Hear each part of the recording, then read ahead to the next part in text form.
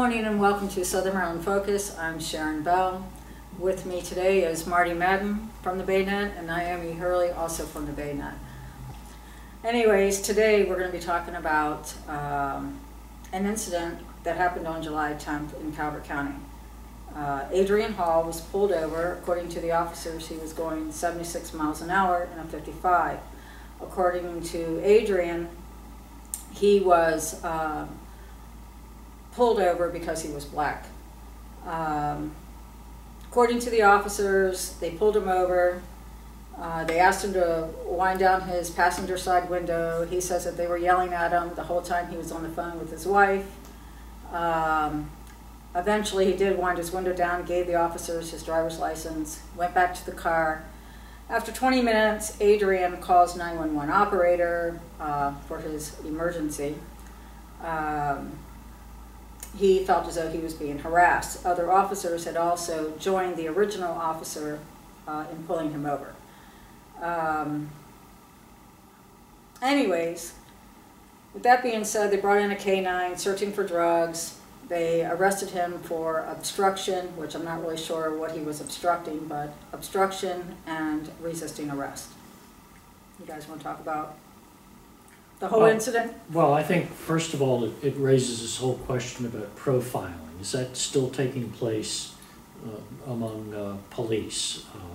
Mr. Hall thinks it is, and apparently, and the sheriff's office feels that they had proper cause. Sheriff Evans issued a quick press release when this case was brought to light on social media.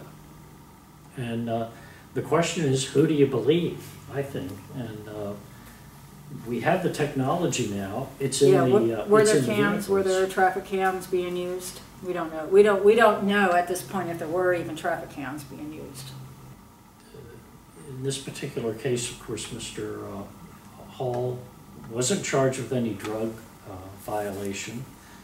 He was charged with resisting arrest, obstructing, and of course, speeding. Reckless driving. Reckless driving. Reckless driving. Which actually, reckless driving is enough to have you arrested. Now, most officers do not arrest you for going over 20 miles an hour, but you can lose your driver's license immediately. Biggest question is, I don't understand, is why would he have called 911? Why would he have been so afraid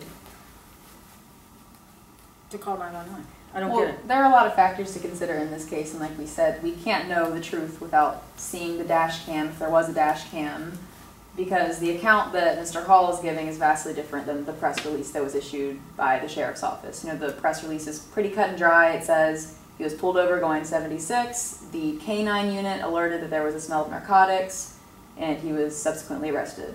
But his account, you know, in his LinkedIn post, you can find that online. It is on thebaynet.com. On the original press release, there's a link to his LinkedIn post about it.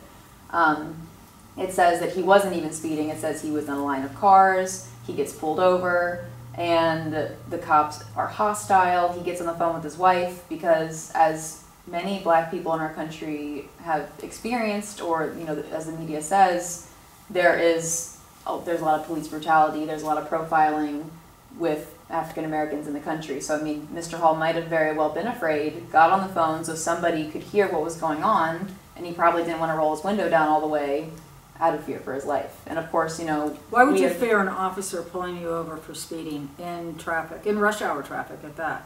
Well, I mean, just you can look at the Philandro Castile case that just happened earlier this year where he was pulled over for a routine stop. He alerted the office. It's all on video. I don't know if you heard about that case or not. The wife did put it on Facebook Live, actually. The Philando alerted the cop he had a gun in his car. He had a permit to own that gun. And the cop immediately, as Philando turned to get his permit or his driver's license, the cop shot him twice. And he died. And that went on Facebook Live. And I mean, you know, with these viral situations like this, with cases like Mike Brown and Trayvon Martin, and, well, Trayvon Martin wasn't with a police officer, but, you know, with all these situations with police brutality and violence, a lot of black people are scared. They fear for their lives, so they want to have somebody on the phone. Now, calling 911, like you said, I mean, that's not illegal to do, but one would kind of question, you know, why wouldn't he call a friend Why would he get Well, off the phone with his he was wife? already on the phone with his wife. Yeah, and then he gets off the phone and calls 911. And then in his account, the 911 operator. And the officer took his driver's license, went back to his car, and the cop's been back there for 20 minutes. We've all been pulled over. 20 minutes when you get pulled over is not very long to wait. Right, yeah. So you are there for at least a half an hour or longer sometimes when you get pulled over. So a lot of things to me do not add up in his accountability of what happened.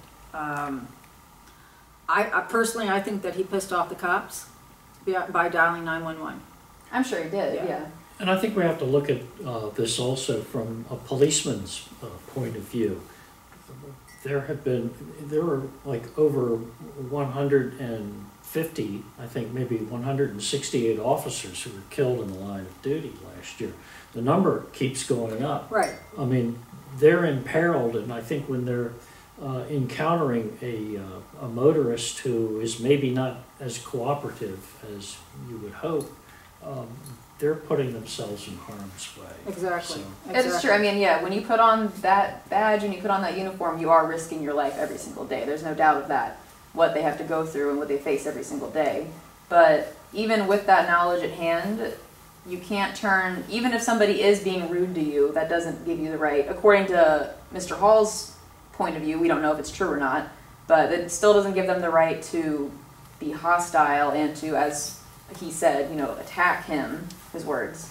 So we really don't know without seeing the dash cam footage who was telling the truth here. Yeah, he claims that when he finally got out of the car, which is like 30 minutes later, when the officer came back, he got out of the car and they searched the car with the canine, found no drugs. He also claims that he's never done drugs, he's never drank, he's never smoked, he's never bought drugs. He claims all this crap.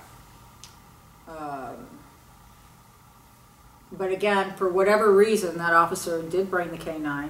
He did search the vehicle. Evidently, I don't know if the guy did actually resist arrest. Did the officer actually beat him up? Don't know, because we need the footage. It's what this guy is stating in his post. I think, personally, he caused a lot of his own problem. He caused his own problem by just not listening to the officer. When you get pulled over by a police officer, I don't care if you're black, white, purple, it makes no difference. He is still an officer of the law. And if he says pull over, you pull over. If he tells you to wind your window down, which if you read your Maryland Motor Vehicle Manual, I believe it does state in there somewhere along the line, if the officer pulls you over, you are required to put your window down. I don't know if you have to put it down all the way. I think you just have to put it down enough to reach your driver's license and registration out the window. I don't really know. I don't know. But regardless, you need to respect that officer who has pulled you over and listen to what he's telling you to do.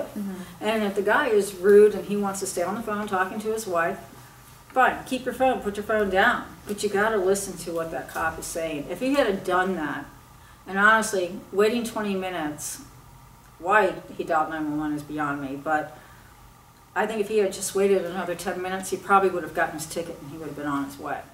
The situation is so ambiguous because it's literally he said, she said, or he said really in the situation, because it's just so vastly different, these two accounts. So it's really going to come down to the speed, radar, what if they have that, not if they have that data, and it's going to come down to the dash cam footage. So the question is, how should this be handled? Should it be handled in the court of public opinion, where people watch the dash cam if they're what transpired? And I think the dash cam is only going to give you so much as well. Or does this go to a civil court or a criminal court and get tomorrow, put out there? what's the date? August 29th. Right now he is scheduled to be in court. That could also get postponed. But anyways, your thoughts, questions, comments, we would welcome them. Just email news@thebaynet or respond to this video when you see it up on our site. Thanks for joining, and we'll see you next time. On Point Pressure Cleaning will make your outdoor surfaces look like new. Revitalize your house, deck, fence, porch, sidewalks, patios, or dock, and protect your investment with a professional wash from On Point Pressure Cleaning. On Point Pressure Cleaning uses just the right pressure needed to properly wash all of your outdoor surfaces. We only use eco-friendly cleaning solutions so we can clean thoroughly without damaging the environment. Restore your home's beauty. Call On Point Pressure Cleaning today.